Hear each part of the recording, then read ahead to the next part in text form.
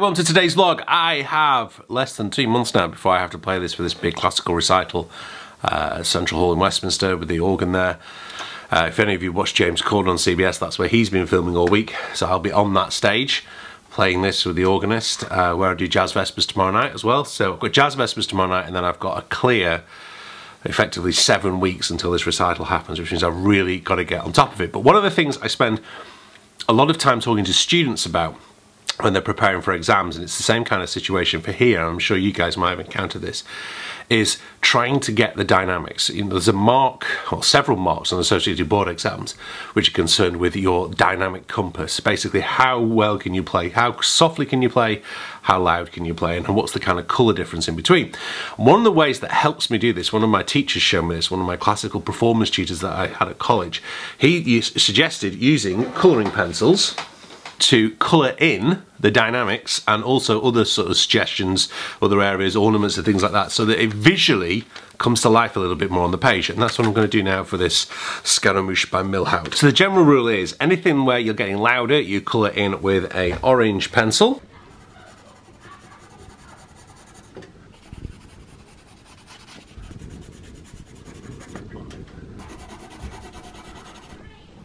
Anything where you're getting quieter requires a nice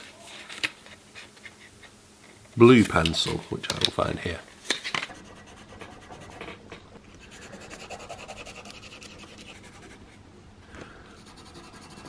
Now on the whole, I don't colour the notes in unless there's a dramatic dynamic change, and that's really, really important. That I really need to say to myself, hey, the dynamics have changed here, Dan, make sure you pay attention. The final thing I like to do is just to go through, possibly with a green pen, and go through anything, or a green pencil I should say, go through anything where there's a major tempo change. Particularly Ral's, you know, kind of where we get faster is pretty self-explanatory. But anywhere place where we're supposed to slow down, often that gets mixed as well. And when I'm sight reading something, not often, but quite a lot now, I will try and impose those colours over the top of the sight reading in my head, so that I'm kind of looking for where the green bits are, where the orange bits, where the blue bits, because that really, really helps you kind of move things around. I've just missed a very important blue bit there.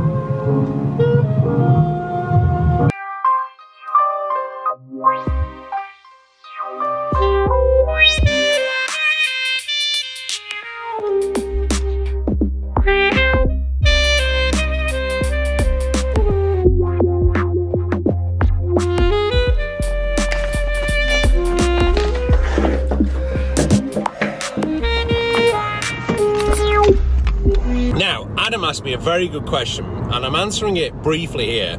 I think the answer I've given him right, it might be a better one, but he was asking me about why practice classical music when you're playing jazz, and it's something that I have asked and would have asked definitely 20 years ago when I considered myself a jazzer, and there was no or very few jazz courses in this country 25 years ago when I was heading off to college. If you wanted to learn the saxophone, you basically had to go to either the Royal Northern or the Royal College or the Royal Academy and learn classical saxophone. And I would have had a bit of an umbrage about that, because I was like, well, I want to be a jazz player. And it's only in the last 25 years have jazz courses really come around. I mean, the Associated Board didn't launch their jazz exam syllabus until the mid-2000s, or maybe it was early 2000s, but I certainly wasn't able to take it as a student. I wish I had had the opportunity to do so. The reason I'm doing this classical recital, the reason I practice a lot of classical music, the reason Branford advised me to play classical music is that, you know, there only really are two genres of music, as the great Leonard Bernstein says. There's great music and there's music. So that's definitely one point. The second point is, you know, music has existed for centuries before method books came along. And so often we get, especially within music education circles, we spend too much time playing exercises out of books and getting bored, and students are wondering why they're getting bored, and teachers are wondering why students are getting bored. And actually what we really need to do is play music. I mean, that's what we do it for. We want to play music. So by practicing great classical music, you are practicing music rather than playing exercises and turning it into a very old-fashioned version of Guitar Hero or whatever else you want to put it. So that's definitely an element. The third element is by playing music, by playing great music, you become a better musician because you're listening to it, because you're interpreting it, and because you're not ruling things out. And finally, as a jazz musician, really what I want to be able to do is speak with my own voice.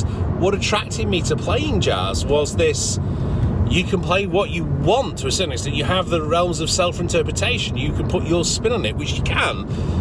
And that's, you know, it's a mistake to think you can't do that with classical music. In a way, you can do more of it with classical music because you really can interpret it in so many different ways, and it's at a much deeper level. But essentially, you know, why do I do it? Because it is challenging, because it is difficult, and because it's a route outside of the normal jazz vocabulary things, so that when I'm improvising, when I'm playing jazz, I'm improvising melody. What I want to always do is be able to improvise melodically, and by learning great melody, by practicing great music, I've then got the facility to be able to do that. I mean, you know, also as well, it's a challenge. It makes me a better saxophone player, and in a way, that's what practice should always do for all of us. We should be getting better. You have to ask yourself, if you're practicing and you're not getting better, then are you practicing the right stuff? And that's why I was so keen to do that book, which is going to happen. We are going to get the jazz practice book. It's going to be quite the way I wanted it to be. But I'm really, really pleased that Millie, our designer, has been working on them, and I'm going to be giving you a bit more of information about that when I get back from France in a couple of weeks' time.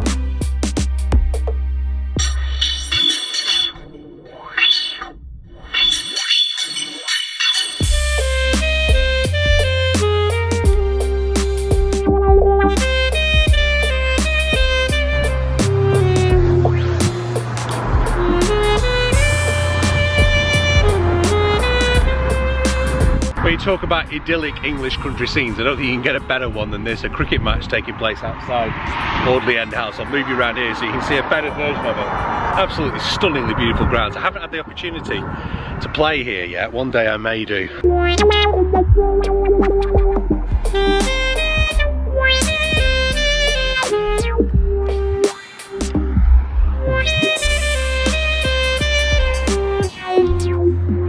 My main problem if I was to play here was that I'd probably get myself out by trying to hit the ball into the lake far too often. Oh! And that guy's now out. Try